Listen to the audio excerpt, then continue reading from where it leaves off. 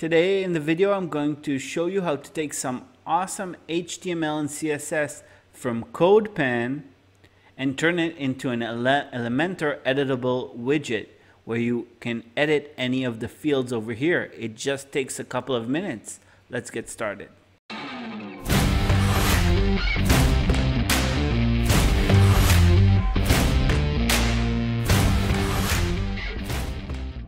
Hi and thanks for joining. It's Amit from Unlimited Elements. In this tutorial we're going to take some simple HTML and CSS, and you can find this HTML and CSS on codepen.io or on every different site, or even make it yourself maybe. It doesn't matter, but what I'm going to show today is the process of taking some HTML and CSS and creating it into an Elementor widget.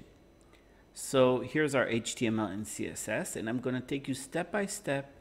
What are the things that you need to make sure of and do? So first of all, when you find CodePens online, usually it can be a small snippet of code, but the developer wants to center it on the page. Now, of course, when we're going to use this as a widget, we don't want it centered on the page, but we want it to act as a widget with settings where you can align it or stuff like that, and you can determine yourself the padding and stuff like that. So first of all, whatever is added to the body, which in this case is display flex and vertical center and horizontal center and all sorts of stuff like that, even a background, we're going to want it to delete. Now, it might look like it's messing stuff up, but you can see our button is still here and the button style still works. So whatever is related to the body, I usually delete and I ignore, and I leave only the HTML that I want to create into a widget. Next thing, I'm going to wrap this widget with some HTML. Usually to wrap it, I use a div, and I give my div an ID. Let's just call it neon button, which is what it is. It is what it is. And over here in the CSS, we can use this selector or this class or ID that we've added, and I'm gonna tell it to text align center. Now, as long as this button is inline block, text align will know how to handle it, and now it's centered on the page. When converting this into a widget, I'm going to change the center into a dynamic setting which the user can determine, left, right, or center. So perfect, that's the first step. Next step, I'm going to want to change all these selectors and to put my ID inside before, because right now if I'm going to put this CSS on the page, it will affect all the A tags on the page, and that can be really bad. So just to make sure that we're not affecting other stuff on the page, before each CSS I'm gonna just add my wrapper ID just like that. I go one by one. You need to make sure that you won't miss anything and you don't mess anything up. Here's the third one, and I think this is the last one.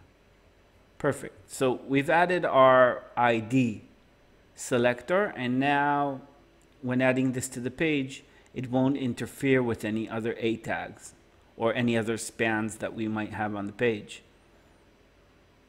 Perfect, looking good.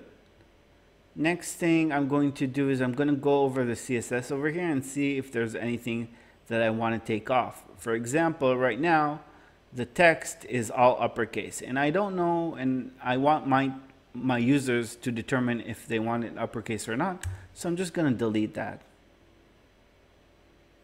Now the text is not all uppercase. It might not look as good right now, but I still think it's important to let the users determine if they want it uppercase or not. It depends how much you want your users to edit or not. I'm gonna jump into WordPress. Inside of WordPress, I have Unlimited Elements installed. It's a widget library and a widget creator for Elementor. Over here, it's separated into categories, and you can create your own categories for your own widgets. I'm gonna use a category that already exists. And so I just click on it, which is button widgets, and I'm going to click add widget. Over here, you can give your widget a name. I'm going to call it neon glowing button effect, and I'm going to click tab to fill in the widget name. Click add widget, and the widget is added to our list over here. To edit the widget, I'm going to double click. Now this is the framework, the widget creator framework for each widget. You can edit existing widgets or create your own like I'm doing right now. Over here it's separated into tabs. I have the HTML tab, which is what I want to use right now, so I just clicked on it, and over here I'm going to copy the HTML by Command or Control A, Command or Control C to copy, and Command or Control V to paste. Same thing I'm going to do with the CSS. Copy and paste. Click update to save, and I'm going to click preview just to make sure that everything shows properly and I didn't miss anything that I needed, and that I'm not messing up anything that I don't want to mess up by accident. You can close the preview, and now is the fun part. Now is the part where we start adding all sorts of attributes that will make this editable. The first attribute is going to be for the text. So I click on attributes here on top. Attributes are actually settings. I'm going to click on add attribute, text field, and I'm going to give this a name. For example, button text, which is the first thing that I want to be editable. Here in the value, I'm going to put inside whatever default text I want. And of course, the users can edit this however they want. I'm going to click update. And to test this, I'm going into pages. I'm going to open them in a new link so they don't override my current tab. I'm going to click add new. And I'm going to give my page a name and click edit with Elementor. This is just for testing purposes. You can add your widget to an existing page if you want. So in the widgets pane, I searched for neon. It found my neon glowing button. I'm going to drag that inside. And here you go. Here's our button. Everything's working. But as you can see, the text doesn't show the text over here. That means we missed one step, which can happen if we don't rehearse this before and this isn't edited. So I'm going to jump into the HTML tab, and the step that I missed is that I didn't change this text over here to the attribute that we've just added. So I'm just going to click on that, and now it's editable. And now we jump back in, refresh, and this is one of the reasons that I don't like to edit my videos, is because mistakes can happen. And another thing that's important is after adding each attribute to test it. So I'm going to click over here and let's see that everything's working. Change the text to button, and the button text has changed. Perfect. Just click save before each time. The next attribute we're going to add is for the link. So I'm going to click add attribute, and I'm going to search for the link attribute. Over here, we're going to give it a name and a default value. Usually here I just put a hashtag. So click add attribute and HTML. Inside of the HTML, I'm going to change this hashtag into my button link. So I'm going to click link over here, and you can see it added two attributes, not only link, but also link HTML attributes. Over here, I'm going to click space and paste in the attributes. These are for the target blank and no follow and stuff like that. So I'm going to click update and check this.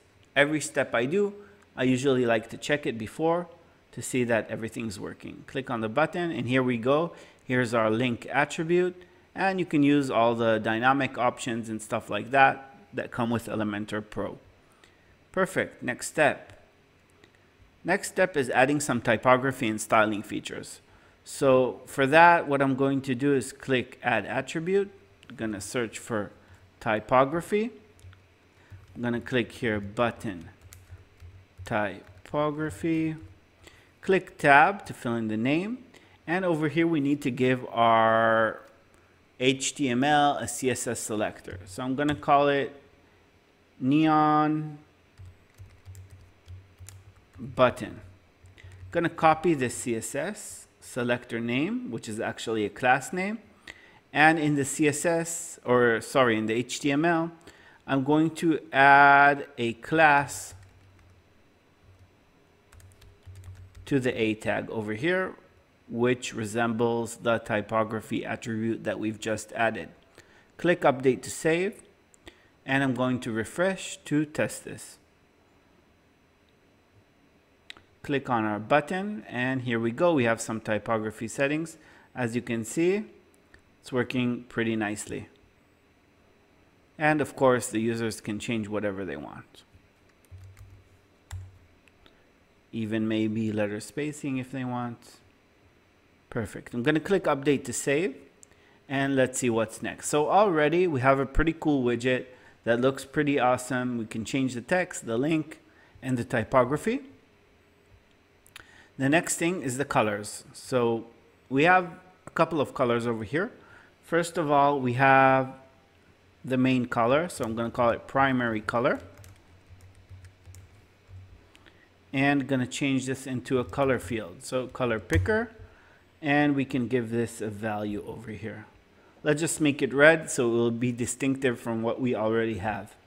Going to click add attribute, and in the CSS, everywhere you want to change the color field, you can replace the color to our primary color. Let's see what other places there are. So over here, it's also in the box shadow.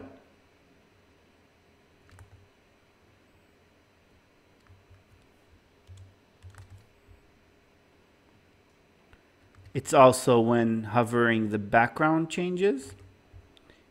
And it's also for the border, which is constructed out of 4 spans. So we need to go over each one of them and change them.